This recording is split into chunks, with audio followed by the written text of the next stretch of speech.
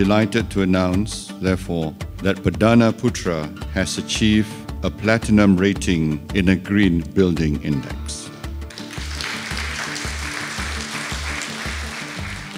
In 2010, Perdana Putra had a building energy intensity of 138. Today, it has a building energy intensity of just 85.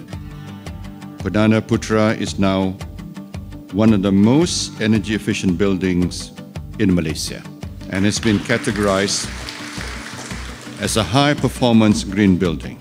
It is my intention that this project will become a catalyst for similar initiatives right across Malaysia.